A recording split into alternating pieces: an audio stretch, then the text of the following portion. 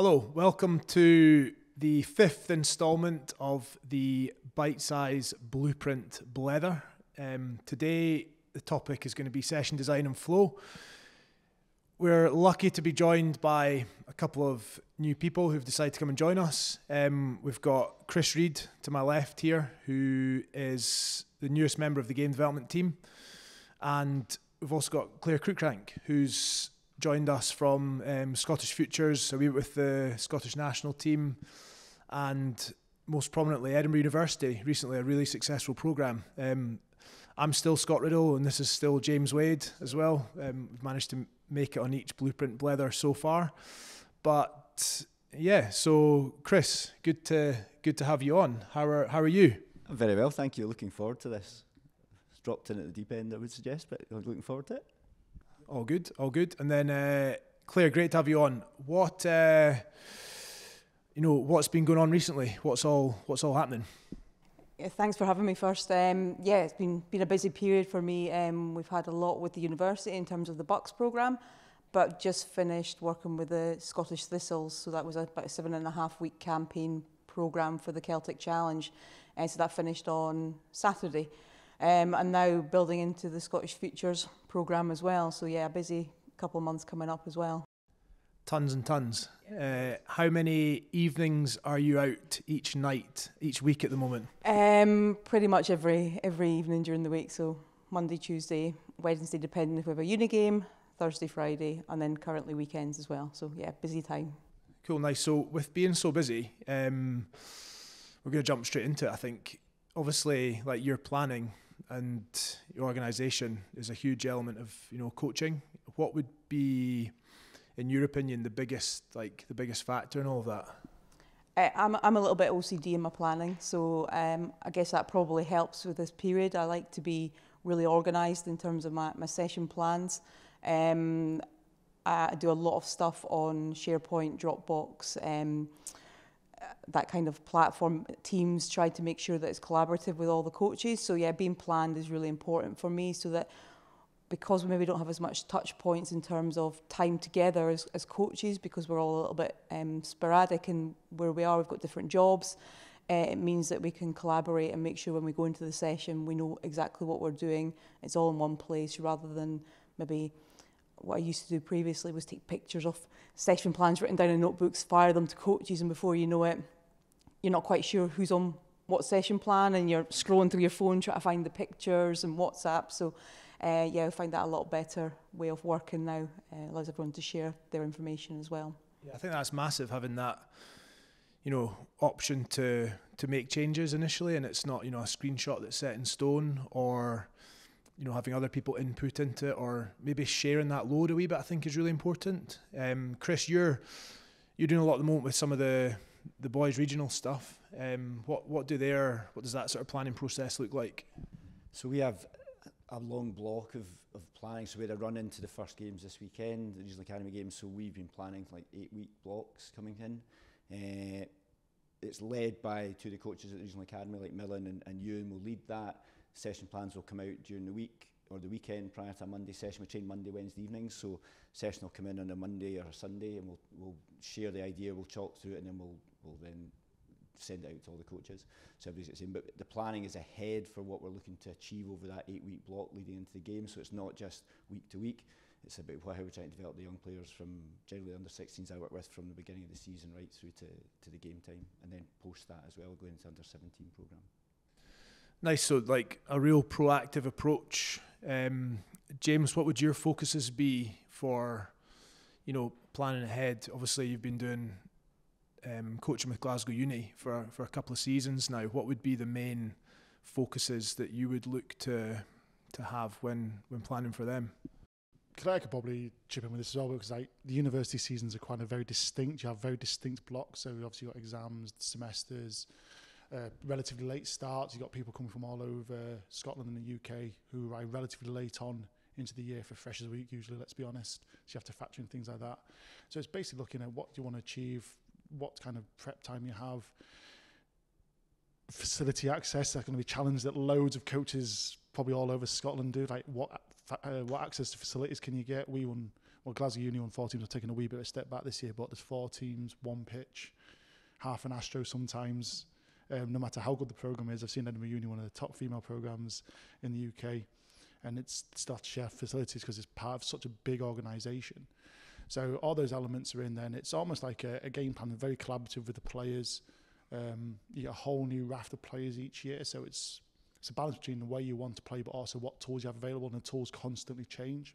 So it's a balance, like, can we get them into play, but you might get a bit of an X-factor play, or if a whole raft of players in a different position that might enable you to do something you've not really had. I remember the time we got a left-footed kicker, that was a bit of gold dust, so we kind of worked around actually what kind of games can we use and things like that. So it's very holistic, players' personalities, how they got in their lives, in their social lives, their university lives. We've got to factor that in when planning as well.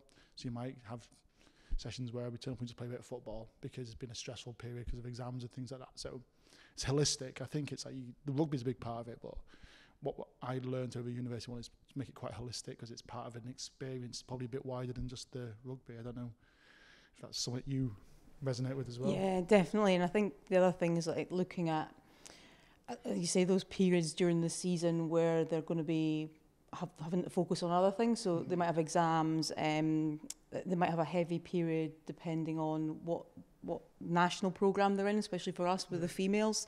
So we have to try and look at that, who's coming, to training that night. So making sure that we know of our squad of X number of players that some of them might not be there that night, and that takes away 80% of your backs, for example. So what might the session focus be that night? Or do we need to then bring some players up who maybe play in our second team or our third team who could cope with some of that skill development stage? So we've got to be a little bit organised and know who's going to turn up. Because, as you know, session planning for 10 people or 40 people is slightly different. So again, it's been organised for me to make sure that I know exactly who's going to show up, and what players are going to show up, not just numbers, what players, because what I might deliver to this group will be slightly different to what I might deliver to that group based on their skill level, their knowledge, their experience, the game exposure. So yeah. That player engagement part, knowing how to maximise for each. It's quite a big aim in it, but trying to maximise like every kind of player's experience of that one session. So all these planning tools are really important. There's loads of great apps and things like that, like Spond, and I don't know what other ones that people use, but Facebook, we're still an old school, like the post if you come to training tonight kind of group. And it might be that, within that, you've got your stock practices, games that you use, but you just have to adapt them slightly depending on who's there because of different skill levels or experiences or game knowledge, or different focuses. If it's a first 15 player to a third 15 player, they've got different focuses for their games coming up. So just being organised so you can adapt all the way through. And that's the principle. I think we're going to touch on those kind of stock activities. Like, I think there's a thing that we have to be like completely creative and new with every session, but actually creating a bit of certainty around certain things allows players to kind of, right, I know what this game is, I can really push my performance in these activities. It allows you to play with it for certain different things. So I'm sure we'll all talk about the stock things that we have in our sessions for session design. I've seen some cool ones with sevens and things like that. We have to get sevens in. It's Scott's thing for this Blether. So yeah. Always have to mention sevens, but we'll move on. Chris, what's a great session for you? What's been your like favourite session recently? What's it all involved? I suppose it's the under-16 stuff in Glasgow is brilliant because you've a group of young lads who've come from the clubs, so it's the first experience of that sort of environment, and we train at Ravenscraig, so we've got quality facilities to use. But I think it's getting them active as early as possible, so we'll start with games of touch right from the start, real high tempo, reduced numbers games that feeds into some skills and then feeds into a bigger 15-on-15 game. So but for me, that's what we love. It's like get them running, get them active, get them playing games, and we'll condition different games. We'll put different depending on what the session is going to be around. But they're fairly consistent themes across the programme for us. But it's like get them active, get them playing games, and then we slow it down, do a little breakout, do some skill zone work, and then back into like bigger picture games and play from scrums and lineouts and that side of things. But yeah, that's what I enjoy because you watch them just getting up and getting running and give them the freedom to play. When you don't constrain the game too much, you give them the freedom to run and play, and you watch how creative they become. Whereas too often, from my coaching past, is we stop that, we stop the creativity. Now actually just go, look, yeah, you can do what you like, you can kick, you can play anything you like, and it changes the energy of the whole session. Yeah, I think as a coach as well, you can feed off that energy, and you're a massive contributor into that learning environment where you're genuinely getting excited about watching the players express themselves. But what I'm hearing there, Chris, lots of game-based activity, a wee bit of competition. Like Claire, what would be your go-to activities, or what are you enjoying coaching at the moment? What are you playing about with? What are your stock activities, I suppose? Yeah, kind of similar to Chris. It's around getting them engaged and excited about the session as early as possible. So I'll always try and do some sort of like very brief 5-minute handling practice, even if it is just a little bit more skills based, to get them going, just to get them switched on. Find that from a university point of view especially, and again with the Thistles, just the demographic of those players, that they've come from a day of maybe sitting in lectures or looking at a screen. So just to get them something quite simple like hand catch pass, to get them into that to start with, normally means the session's going to go a little bit better, because they can kind of park the day. So we get them into that, and then we will tend to go into either a skills into a game, or a game into skills, depending on how we're running the sessions. And again, through the university, we'll probably go more skills into games, and then design the games around what it is we're trying to get from that session. So if we're looking at, we're playing a team maybe has a real hard defensive press, we'll play games where players can go offside in the defensive team, so we have to adapt and work out what the problem is and change our style of play against that.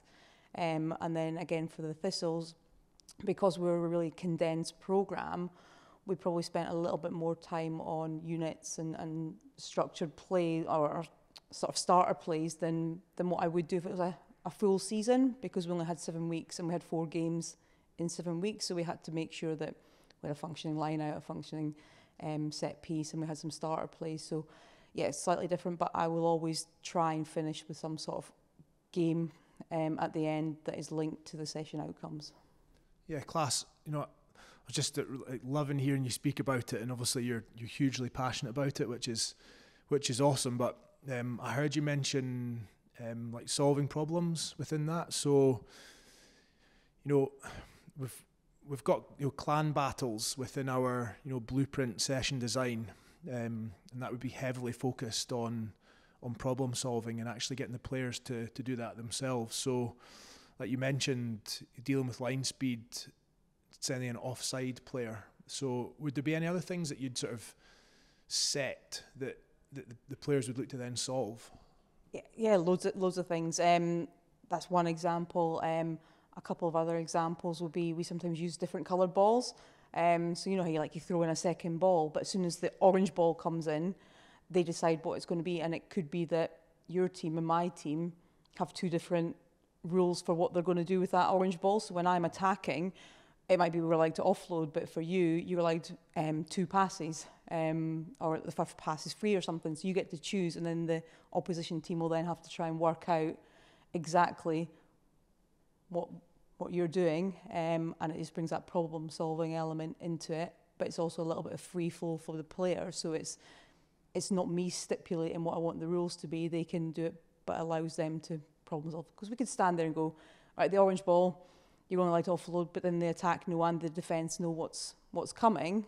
You don't know that in a game when you go and play on a Saturday, Wednesday. So by allowing the players to choose and it be different from each team, it just means that they have to think on the hoof and come up with solutions themselves. I love it, thinking on the hoof. That's what it's all about, really, isn't it? I love hearing about that, real intentional second ball that we can use, and if it's a different colour, it focuses on cue recognition and maybe just energises the players even further. I've never really heard of the players deciding the rules for that second ball. As a coach, it's like you have to let go quite a lot. Have you been sat there trying to work out what are they trying to do with this? Totally. You come back together, go with your coach, and you're like, so what were they doing with that orange ball? And you're like, please someone answer it, because I'm not quite sure. Or like you're trying to draw out the players without going, well, they were definitely doing this. So again, trying to sometimes step back as a coach. You can either see the picture and you're like, let's step back, because you want them to solve it, because As I say, in games, the impact you can have or the amount of times you can get information to them is actually really small. Yeah. So you want them to be able to solve problems, or I definitely want them to be able to solve problems themselves and come up with solutions rather than me give them it, because I'm not one of those 15 players on a game day. And the opposition aren't going to tell you what they're doing, No. are they? Sadly Apart from not. numbers in the line out, that's the only other time. Just to jump back to when you were speaking before, you said you've got a lot of players who've been sat at maybe a computer screen all day, or in lectures, or some of them potentially working. And for me, just that initial part of the session might include a little bit of sort of decompression in terms of having a bit of a muck about, and that's something within the Blueprint that we would try to be intentional with. And I saw a couple of your sessions with the national team, and the players always arrive and they love a bit of spike ball, don't they? They so do. what, for you guys, what's that all about? It is just that. It's a little bit of... or what's spike ball to start with, if you've never seen spike ball? Spike ball is a little net, and then you've got this sort of plastic ball, and you've got to basically smash the ball off the net, and you're in teams, and it can't bounce a certain number of times. I'm not very good at it, so I don't really know the rules. I get kicked out when I try and play. But yeah, it just kind of lets them, again, switch off and have a little bit of fun, a bit of a laugh, but also basic things, hand-eye coordination, working with your teammates. So, it could be me and Chris against yourself and James, and we're having to communicate, and because I can't touch it twice, so it's how we work together. But it just gives and it just always brings a good buzz. So then you go into the session, and they're already excited about it because they've had a bit of fun before they've started. There's probably a wee bit of physical activity going on in there, where they're having to lunge to the Definitely, side, or get that brain switched on a wee bit. But Chris, we've got a few other things up on the slide there. Is there anything for you that's jumping out that you would like to speak about? I suppose we'll do muck about similar with the boys, because they've been in school all day, and it's it gives them the freedom to play, but we'll let them come up with games. We'll let them, they can decide what they want to do rather than us going, we're going to do this or do that. And I think that works really well as a point for them to just sort of relax and get into it before we start doing. We'll do a lot of sort of small-sided games, small work-on areas, but it won't be old technique zone. It'll be very skill zone type, small numbers, 4-on-4, 3-on-2, 4-on-2. If we look in defence, we might go 4 defenders against 3 attackers. So we'll do a lot of that as part of our session after the 10-on-10 sort of touch game. So we won't go 15-on-15 touch to start. It'll be more 8-on-8, depending on the numbers we've got, 10-on-10, 2 games going, then into sort of skill zone stuff that's slightly smaller numbers again, but lots of goes, but still competitive, still not just repping stuff for the sake of repping it. And then back into the bigger game. So yeah, we'll use a lot of the wee game stuff, which would be more sort of skill zone type practices. Nice. So having that flexibility to sort of jump between skill zone and wee games would be key. And I think my point here is we've been chatting a lot about planning, being organised. But James, when does that just have to go out the window a wee bit? When do we have to be adaptable? I mean, there's a myriad of factors. So, I mean, I think about my experiences is a change of facility space. Right, we turn up to the university, right, that half the pitch is now out of commission. Okay, cool. Still doesn't change the fact you've got 60 or 70 players there. So we have a couple of things, and we design our sessions to try and account for that. So if there's big space, we can just do it in bigger areas. But we use a lot of square games for these wee games. So your corner balls. We've got an adaptation of 5-pass we call melt ball, where the defending team have bags and they just have to try and hit the attacking team out of the square. And it teaches about movement, body position, things like that. The guys like it as a bit of an energizer. Like say chaos squares, really good, like attacking out to in, in to out. Sometimes we've started a game and the energy's been so good that we just rolled with it. So we do a space saving game where it's a 3-team attack, where it's constantly going round and there's a tactical element. Like so every touch, the number of points you get for a try diminishes, but then the defender drops out. And if the players really repping into it, you can just layer a few tactical things on there. And we've actually found real value in do you know what, let's just keep going with this. It's like cold night, the energy is really high. We're learning a lot from it. And it's just you look around the other coaches and go, right, let's see what we can really get out of this. And I think that's probably one thing that's, when I first started coaching, I was very prescriptive as to what was on the paper is what we're doing. But you do learn like bits and pieces. Like the plan is a plan, and because you want to get through stuff. But every now and then you just think, this is getting everything I want out of this session. So let's explore this a bit more. So are we talking about like flow now and having that like coach's eye and I suppose coach's feel, you know, for the group, for the energy, for the learning? Are they getting it? You know, what sort of things, like Claire, would you incorporate in your sessions to make sure it has a good flow? Yeah, I think it's a lot around, for me, it's what you're trying to achieve to start with. So what is your session aims, and then how do you design your whole session around that? And like what I said before, we'd probably go with that sort of skill zone, game zone type approach. And yeah, as James says, adapt it as needed. It might be that on your session plan you're going to do these 3 rules or these 3 conditions, but then when you get there, you're like, that's either it's not working, or actually they've got that, so let's really advance it. And you've got to sometimes think on the hoof and work with your coaches as well, your co-coaches, to come to what's the best for the players. And I'm a big believer that sometimes the best sessions are the ones where you as a coach and your players go away and you're actually a little bit frustrated, because for me a perfect session isn't what we want to achieve, because there will always be a problem in a game.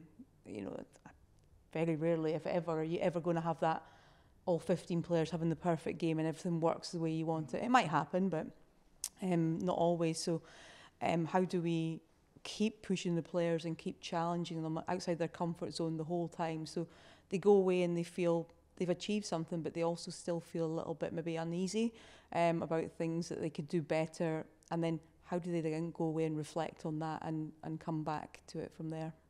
You can actually plan for that, because I think it was Kieran Beattie when he was in the role with the women's national team, he showed us a session plan, and the first column was like, is this going to be a stretch part of the session, or is there going to be some safety in it?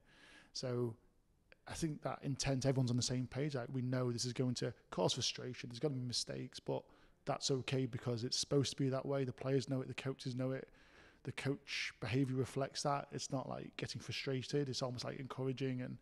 But you're right, like, what is the purpose of training is very philosophical. It's to push yourself, so when you come to a game, you've seen things. So if it's safe, and we say that on level 1, like, should a good session have no drop balls? And it's like a balance, like coaches like order, like, oh yeah, don't like mistakes. But actually, as you said, is that really achieving what training's for?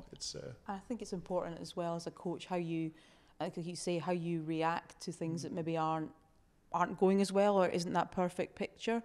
If your players are comfortable with you as a coach, because you're creating an environment where it's okay to try things, and it might not stick, but it's like, well, what did you learn from that? What picture did you see there? What else could have happened?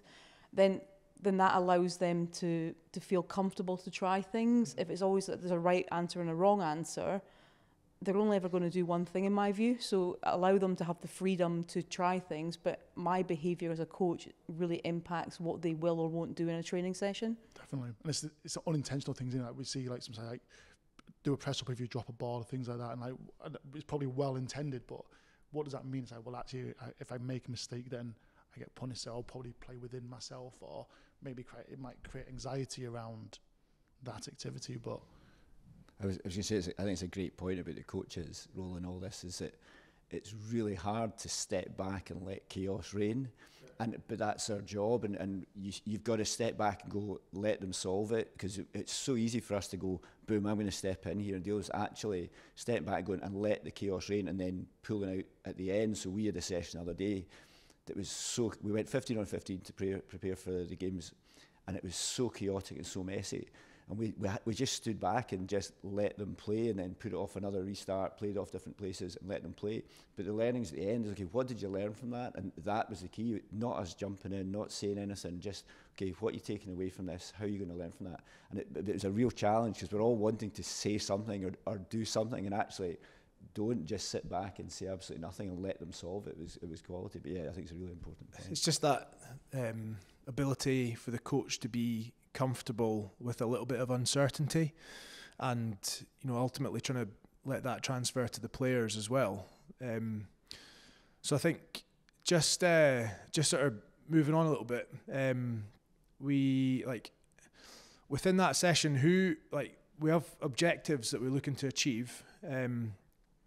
How do we sort of get there, and how can we be flexible within our flow of the session, in that maybe the players surprise us from time to time? So what sort of interventions, or Chris, or things might you do if that sort of occurs? As in you achieve the objectives like really early on in the session? I think it's going back to the point you made earlier about the coaches being adaptable, and I think every session you have to be adaptable. I don't think there's any particular time you can sit back and go, this is what I'm doing, because I think every session goes in a different flow, changes direction, and you have to adapt it all the time.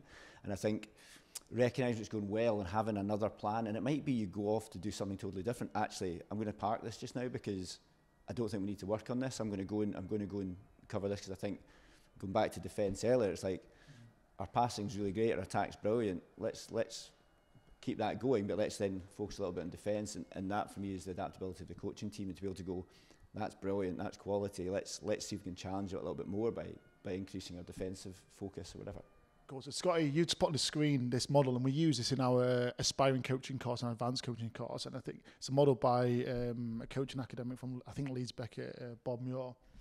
And we kind of put this up as kind of being like, these are the kind of core ingredients when you're kind of planning a session that all need to interact for basically objectives to be achieved. So we were just chatting in the wee music break we just had about, as coaches, we're pretty decent at doing those kind of top three. But actually, how do you plan for player engagement? Because you said it off the top that actually, in the level of program that both you guys are working at, is that you're there to kind of make sure the players are leaders and they know what how to kind of like solve problems and things like that. So, yeah, how do you just, I suppose the question is, how do you plan for player engagement, and what part of the planning process are they involved in? I guess the first thing for me is I always want to know a little bit about the player and that person, and get to know them, so then I can understand how you work differently to somebody else. So a little bit around that to start with. And then you'll have your leadership groups as well, where you can feed into and get information from them. So yeah, for me it's all about the person and how I get to know them. Even just that little chat before training, they turn up, how you doing, James? How's your day been? Oh yeah, it's been a really stressful day at uni. And then before the session starts, I've got a little marker to know that, okay, if you're not on it, it's maybe because you've had a really tiring day, or you've got an assignment due, or you've come from work if it's for the Thistles, so you've had a big day at work in the morning, you've travelled 3 hours to get to BT Murrayfield for training, and all these little things. So yeah, I think for me it's all around knowing the people and understanding what makes them tick, and just having those little conversations when they're even playing their Energizer games, little chats with them there and then. That's it. You talked about Muckabout. It's actually a chance just to kind of like set that relaxed tone, isn't it? And you talk about leadership groups there. Do they help shape your sessions? Like, they feedback at Claire, we love this, or we want a bit more of this, or it varies. Yeah. It varies. Maybe something, reflecting something I can do better. Definitely, I think there is more opportunity to involve them a little bit more throughout the season, rather than maybe start a review midway through and then at the end. So how do we make sure that those players are involved throughout the season? I always pick up little conversations here and there, but maybe not in a formal sense, or we'll sit down and have a coffee and a chat about it maybe as frequently as we should. So definitely something for me as a coach I think I can do better.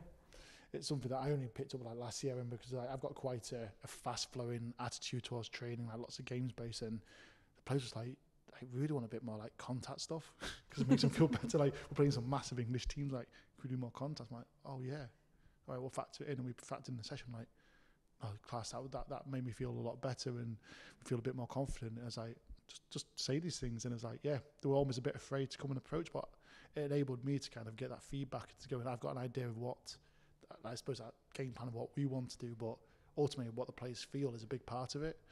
So yeah, I was saying it's something that it took me years to work out, and actually when it did happen, I was like, that wasn't too painful. And it doesn't have to be in a formal setting, does it? Like you say, it can be in those games, and I think that's where knowing your players really helps, because you're comfortable asking them how they are, or they're comfortable to come to you before session and say, look, this and that, whatever it is, I'm a little bit tired today, or, you know, I didn't sleep last, whatever it happens to be. And then they feel comfortable that you're not going to be frustrated that maybe they can't take part in the whole session, or you have to modify parts of it for them. And again, it's all about that, for me, that coach-athlete relationship and how we work together as a team, because me, my coaches, my medical staff, my management, we're a team, and how we work with our players is really important. It's a big part of it. Like in the academies, you've got big numbers. Like I've seen one of your sessions at Ravenscraig, and it was a big old session. So how do you kind of plan for player engagement? Because you've got a short window to try and basically give some of these players some of the best rugby experiences they can. I know that's a big thing of like what the Fosrock Academy look to do, is give them real positive experiences. So how do you go about planning for that? I suppose it's exactly the same. It's knowing the players. It's spending time in that 5-10 minutes on pitch, muck around time, chatting to them individually. Chatting to parents is obviously really important for us, connecting with parents, club coaches, school coaches. So there's a lot of conversations go between school and club coaches as well. But most importantly, the parents when they arrive as well, is just saying hi to them, because they're generally coming, dropping the lads off. But speaking to the boys, speaking to the players, how's your week going, but not speaking rugby. I think that's the key. It's asking questions away from rugby. It's all very good, how was your game at the weekend, were you playing at the weekend, whatever. But actually, how's school, how's work, how's whatever. Like, create the connection and listen to the answer. That then allows you to get a feel for the energy. Knowing school timetables, it's a bit influenced by that as well. I think also energising, when I was working with the futures, we let them pick a session occasionally, and amazing the energy that comes off it when they choose a session. We gave them a number, like almost like selection boxes. You pick, here's the topic you can work on, here's this, here's the way of doing it.